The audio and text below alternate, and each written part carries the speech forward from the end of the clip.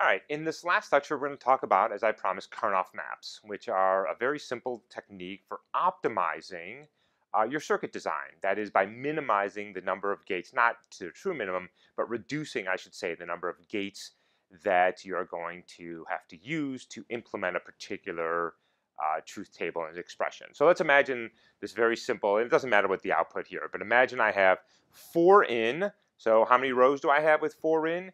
2 to the 4, which is 16. And I have one output, which is E here, and I've just color-coded it slightly different. Okay, so we could do what we've been doing up until now. We could identify all of the ones here. There's one there, et cetera, et cetera, et cetera. Build the sub-expressions from these 4 inputs using AND and NOT, combine them with OR, draw the circuitry. But you can see this is going to get to be a fairly large circuit. But let's just go ahead and pump through that as a good reminder, and then we're going to see how we can do a little bit better. All right. So what are we going to do? Again, we're going to go down through the output and isolate the ones. There. Okay, and we're going to build the sub-expression. So let's build the first one. You go back to the input. Not A, B, C, not D. There it is right there. Let's go to the next one. What's the sub-expression? A, not B, not C, not D. Good. That one, there it is right there. Now let's do a couple more just as for practice. I've got what? A, not B, not C, D. All right, that's pretty easy. Let's do another one. A, not B, C, not D. And now I think we can probably just go ahead and do the rest. Okay, so just convince yourself that those all map back to those sub-expressions. So, okay, so we've got a bunch of noddings, we got a whole bunch of AND gates, and of course I can combine those with an OR gate, and we can keep through that process. Okay, and you can see that there's a fair amount of circuitry. All those AND gates, all those little dots, corresponds to a gate which corresponds to 2 transistors. I'm going to have ORs to combine all of these. Those correspond to 2 transistors. And as I said earlier, it'd be nice if we could try to reduce the amount of gates and therefore transistors and therefore the amount of space on the underlying circuitry. So what I'm going to do is the way these Karnaugh maps work, there it is right there, Karnaugh, that's how you spell it, is they reimagine the truth table. Okay, and the way we're going to draw this truth table is instead of having each entry for the 4 inputs take a single row, we're going to have them occupy this little 4x4 matrix. So notice what I have up here. Up top, I have the input pair AB, and on the side, I have the input pair CD. So this entry corresponds to when A is 0 and B is 0. A is 0, B is 1, A is 1, B is 1, and A is 1 and B is 0, okay? So, and then this, of course, corresponds to what C and D is. C is 0, D is 0, down to C is 1, and D is 0. And notice, by the way, that there's no loss of information. This is 4 by 4, which is 16, which is how many rows I have. So each cell here corresponds to a row. So it's simply a different visualization of the standard truth table. And so how do I populate it? Well, for any cell here, I know what row it corresponds to. So for example, well, let's do the cell. This cell is A is 0, B is 0, C is 0, D is 0. That's that row right there. This cell is 1, 0, 0, 0. So that must be this one right here. So there is a direct translation. Every row here, in particular those outputs, gets shoved into here. Now obviously I need a different one of these for each of the outputs. This is only for one output, okay? All right, so let's go ahead and just start populating it. All right, there's 0, 0, 0, 0. I know what the output is 0, so I put a 0 in this now.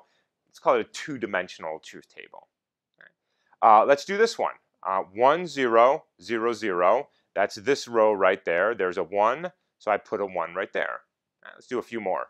So this corresponds to 1, 1, 1, 1. Let's see. There it is right there. And I've put a 0 here. By the way, notice the ordering here. I've got 0, 0, 0, 1, and then I've got 1, 1, and 1, 0. That ordering matters. You have to do it in this order, and I'm going to explain in a little bit why this ordering matters. Okay? But until I do that, notice that this bit right here, the second 0 and the first 0 are the same. The second one and the first one are the same.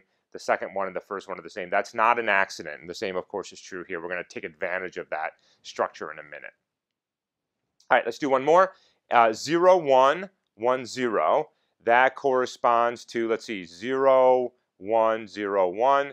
That, oops, sorry, 0, 1, 1, 0. 0, 1, 1, 0, that's a 1. So I'm going to put a 1 right there. Okay, good. So I can go, there's a direct mapping from this one-dimensional truth table to this two-dimensional truth table. And all this information is here. This is exactly what I want. I want the circuitry to be 1 for these inputs here, here, here, and here, and at 0 everywhere else. Okay? So how does this help me? All right, well, let's look at a few things here. Let's look at this string of 1s right here. Okay, so remember, again, conceptually, what do I want? I want to build some expressions that evaluate to 1 here, here, and here. And if I can do that, I'm home. Then I've implemented this computation that I've specified in the truth table. Look at this expression right here. Okay. Well, let's see. For a 1 to be here, do I care what the value of C or D is? No. Because notice, no matter what pairs of values C or D are, this thing is a 1. Right? And in fact, it's a 1 when A is 1 and B is 0, no matter what the value of C and D are. Ah, that's interesting. Okay. So what that means is if I have this little expression right here, A not B, how did I get that? A not B. So when A is 1 and B is 0, which means that AND is 1, I want a 1 on my output. I don't care what C is. It's completely irrelevant to me. Yeah.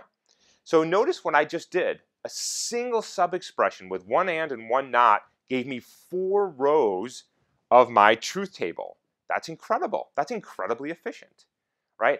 And I did it because I've noticed this pattern, and of course that's because I've put this in this nice little two-dimensional truth table, is that these 4 1s don't depend on C and D, and all I care about is then that value right there. So there's a big bang for your buck. I've gotten 4 1s out from a single sub-expression with one and one not.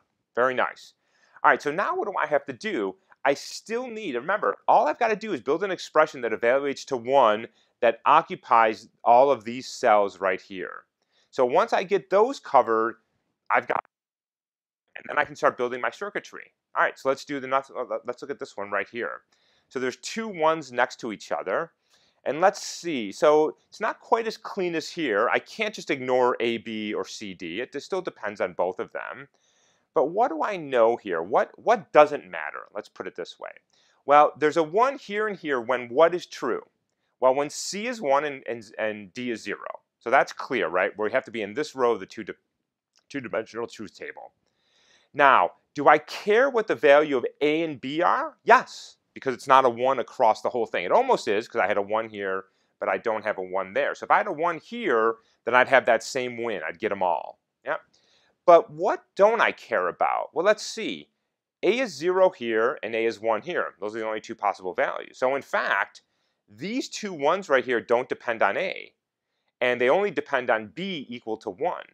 So let's see what it is. When C is 1 and D is 0 and B is 1, then I get those 2 1s right there. Nice. It's not quite as much of a big as a bang as you got here, but it's certainly saving something. So when B is 1 and when C is 0 and B is 1, C is 0 and D is C is 1 and D is 0. So B, C, not D. That little sub-expression evaluates to 1 in these 2 situations. So again, one sub-expression with only 3 variables, by the way, because A is irrelevant here, gives me 2 1s. Nice. All right, so we're almost home. We've just got to cover those 2. Okay? So I could do the same trick.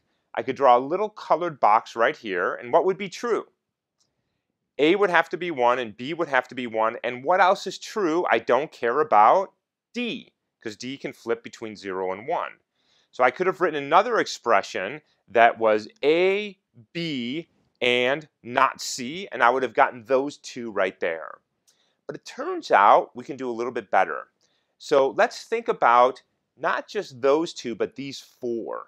Okay? So notice that they're overlapping with the previous one. We'll get back to that in a little bit. All right, what doesn't matter here? All right, what do I know? I know that in order to get these 1s here, C must be 0, right? C can't be 1. And I also know that A must be a 1. So think about that thing. C equals 0 carves out rows. A equals 1 carves out these two columns. The intersection is that little square.